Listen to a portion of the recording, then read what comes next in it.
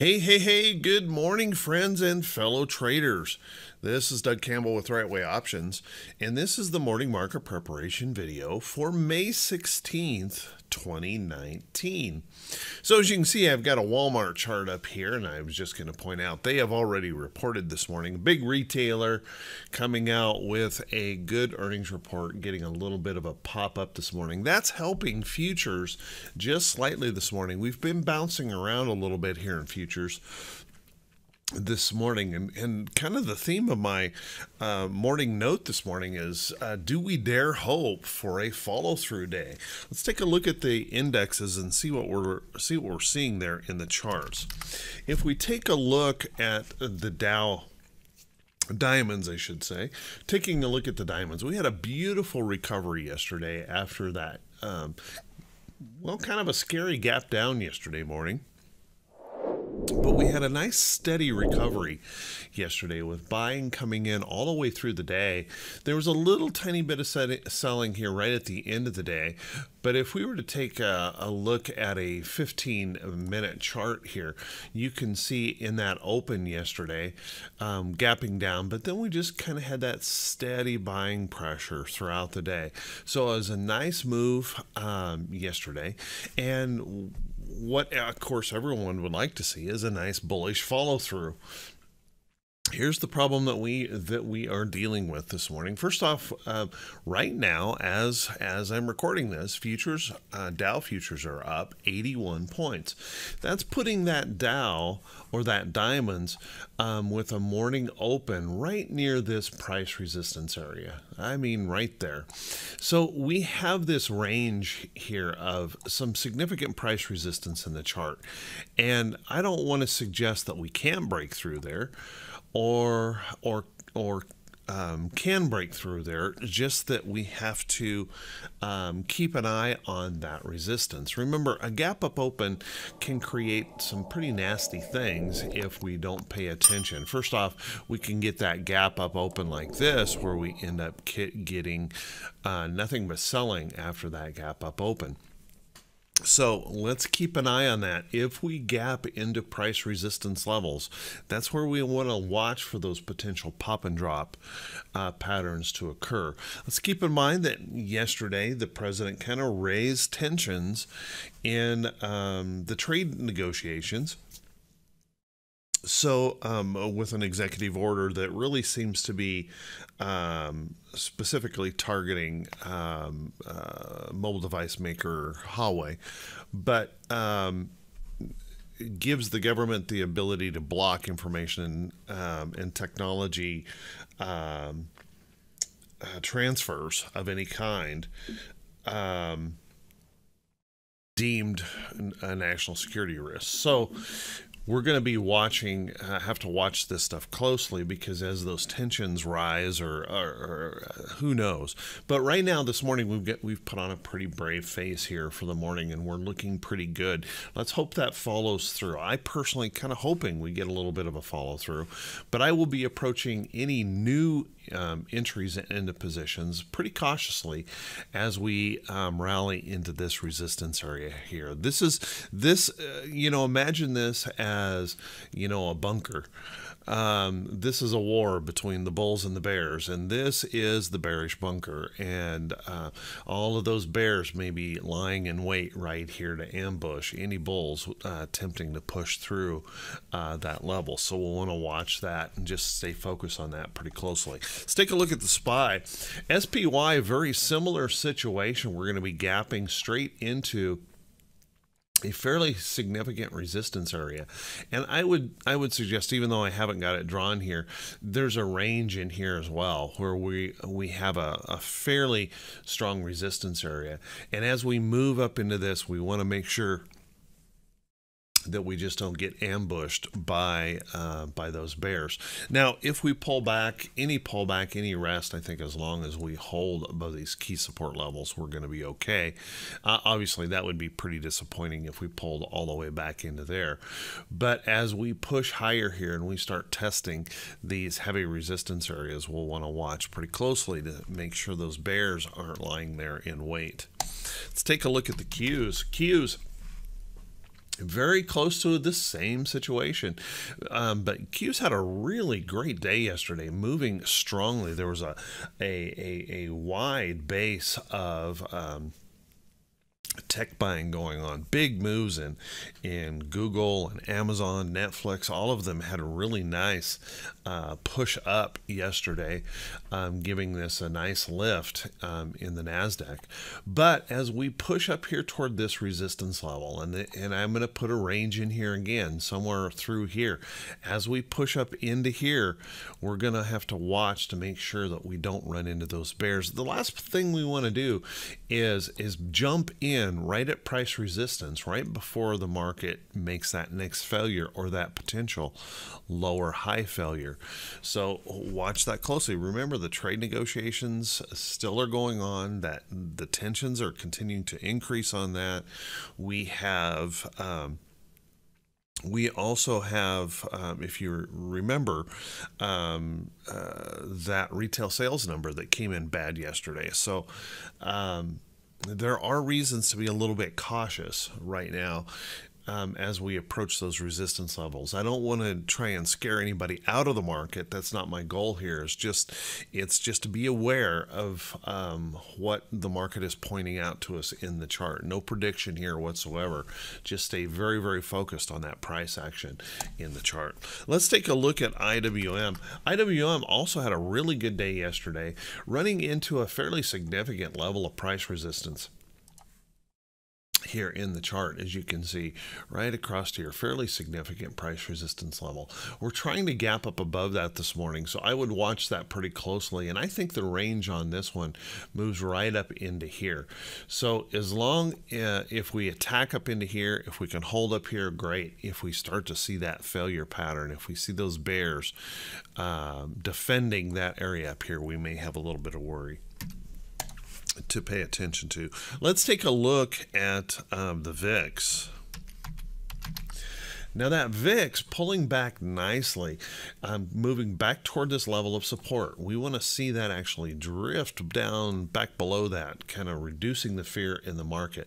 Last thing we want to see is if those bears are defending in this area, a hold of this support and that fear starting to increase again and actually creating that trend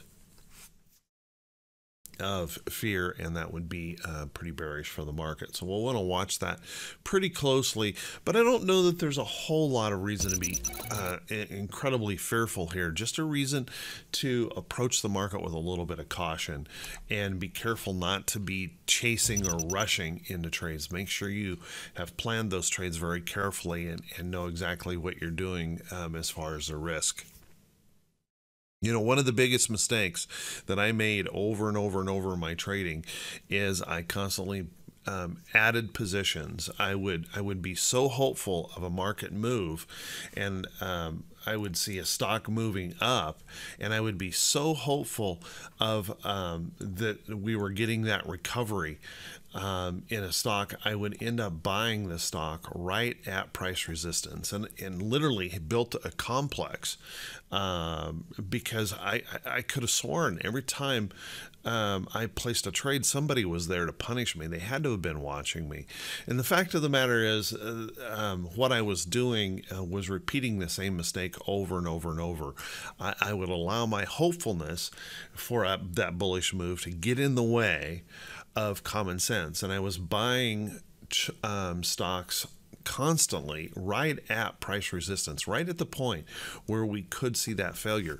And that's what I'm seeing in the overall indexes today. If we rush into these trades and we buy right at price resistance, we could end up buying right at the point of failure. And those can be very, very painful. And that doesn't mean that the failure has to be extreme. We could get that failure, and this is what would happen to me. I would hit that, the failure would occur, the pain would get big enough, I would close the trade, and I would end up closing the trade right before the market reversed and started back up. So be really, really careful there. We want to be buying stocks at or near price support, not at or near price resistance. Just a simple little rule that I follow that has really changed my trading life. So think about that. as you plan your trades moving forward. Let's take a look at T2122, that 4-week new high, new low ratio. Interestingly enough, after that nice move yesterday, we really didn't extend T2122 all that much. So you can see T2122 is right up here around that 50% area, right in that middle zone, which means it's not giving us a direction as to which way the market's going to go. What it does do is tell us we have an open door to the upside and also an open door to the downside, and they are pretty much equal at the moment. So we'll want to just stay focused on that price action and realize we could go either direction based on any of the events or news or tweets or anything else that could come out in the day. We have room for both sides. Let's take a look at our economic calendar today. And we do have things on the economic calendar today to be aware of that could move us around, particularly right here at the open. We have the housing starts number, jobless claims, and the Philly Fed outlook. All three of these have the potential of moving the market. So we're going to want to watch that first thing here at 8:30 a.m. Eastern, an hour before the market opens, because that could definitely move things around. We could either improve our look in our futures. We could see our futures pull back substantially as a result of that. So watch that closely. Also, you can see we have a natural gas report today, not expected to move the market. A bunch of bond auctions and announcements, and then we have our Fed speaker for the day down here at 12:05, and the Fed balance sheet, which will unlikely to move the market after these three events today. So watch those. Let's take a look on our earnings calendar today. We have over 100 companies, almost 115 companies reporting earnings today, and we've already seen Walmart report well. We also have a big report from NVIDIA today. NVIDIA will want to focus in on that. I believe they report this afternoon, so you might want to keep an eye on NVIDIA later today as another one of those big reports that could be a key driver for the market. So watch that close. Let's take a second here, and I want to thank everyone who takes the time, watches these videos, takes the time to leave a comment, leave a click that thumbs up button. And if this is the first time you've seen these videos, could you please do me a favor and click that subscribe button on YouTube? You know, I spend a considerable amount of time putting these videos together and trying to do the best job I can in helping traders prepare for the day and think about all the different aspects of what could affect the market for the day. If you find that useful, please do me a favor and click that subscribe button, click those thumbs up buttons, and leave a comment. Every comment, every thumbs up helps these algorithms from YouTube and Google show these videos to more people, and I truly, truly appreciate that. You guys means the world to me. You guys are awesome. I got to tell you, I'm humbled every day by the kind comments. So thank you very, very much for those who do. I do try to answer all of those as well as often as I can. There are times I miss, but I do try to answer all of those responses. Also, please feel free to share this video with any friends and family. Share it on Facebook or Twitter. It's open for anyone. If you find it useful, maybe your friends, family, fellow traders will find it useful as well. Thank you very much to everyone who supports the channel. I truly appreciate it. With that, how about we take a look at some stocks that are looking pretty good, things that we might want to pay attention to for potential trades. Let's take a look first off at some of these defensive stocks. Boy, I gotta tell you, some of these defensive sector stocks are some of the prettiest charts right now, and we'll want to keep an eye on those here, and I've been mentioning several of these over and over and over, and they're paying off. First off, MDLZ moving up, looking pretty good here. Nice little pattern. I can't say that MDLZ is going to be one of those that just, you know, you can rip the cover off the ball because it's going to take off so hard, but it certainly is impressive in the way it's moved up in a beautiful trend. It's very concise, very consistent, so you might want to keep an eye on that one. A lot of you know, Right Way Options, we got into Coca-Cola. We're doing great here on the Coca-Cola move, and looks like Coke is maybe looking to move up just a little bit higher this morning. Might be popping up into a little bit of resistance, but we have a very nice position going on here in Coke. I think, as a matter of fact, I'm up like 16-17% on Coca-Cola in just a couple of days, so looking really good here on Coke. Now, another chart that's actually prettier, and I wish I would have bought this one too, is PepsiCo, and I have been mentioning PepsiCo for several days now. PepsiCo, beautiful move yesterday, beautiful chart pattern, looking great. Those defensive sector stocks just holding up really, really well and looking quite strong, so you might want to keep an eye on those. We can just keep moving on. Colgate Palmolive in a nice pattern.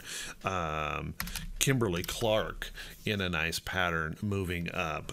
GIS moving up. All of these are defensive sector stocks, and you can see they're holding up really, really well. And what that means is when the market is uncertain, we often see stocks like this pick up some energy because a lot of folks start shifting their holdings over there to protect them in these uncertain market conditions, and that is where a lot of investors will take their money. So there's good opportunities in a market like this when we're a little bit scary, a little bit shaky in the market.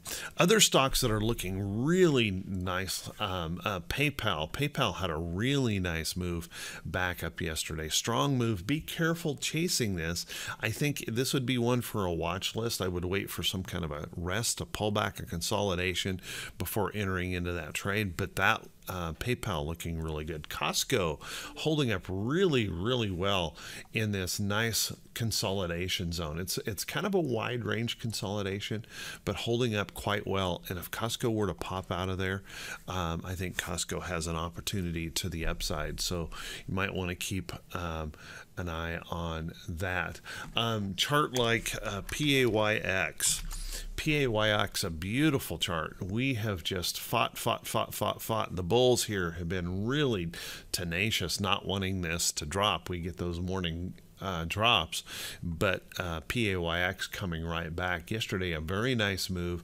If this were to follow through, break through some of this resistance to the upside, PAYX, I think, may have some upside potential here. So keep an eye on that trade. Last but not least, I'm going to go over a chart that I think is a very interesting chart, and one that Disney is one of those trades. And I must admit I have a little bit of bias because I actually years ago caught this move. Had a 4-year trend.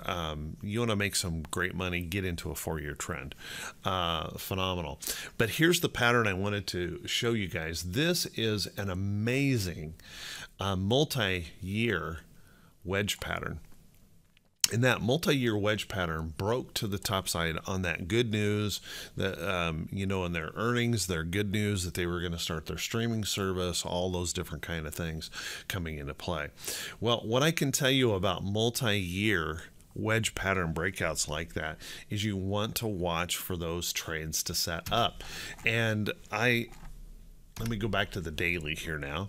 And on that daily chart, you can see that we have rested here a little bit. We're pulling back, consolidating a little bit, and we can see Disney starting to perk up here just a little in this chart. Now, I can't tell you exactly where this trend is going to be identified, but there is that possibility that we could be reaching that trend in here. So we want to watch that close, and it looks like this morning we're getting a little tiny bit of bullishness in Disney today, but that's that one of those patterns, that bigger pattern where you just get those tremendous potential moves where this can go and go and go. So you might want to put Disney on your list and just be watching for that potential entry. I cannot tell you if this is the time. I can tell you that we could even see more consolidation and more pullback before this really catches its breath after such a big move and starts moving higher. But I think there is some nice upside potential here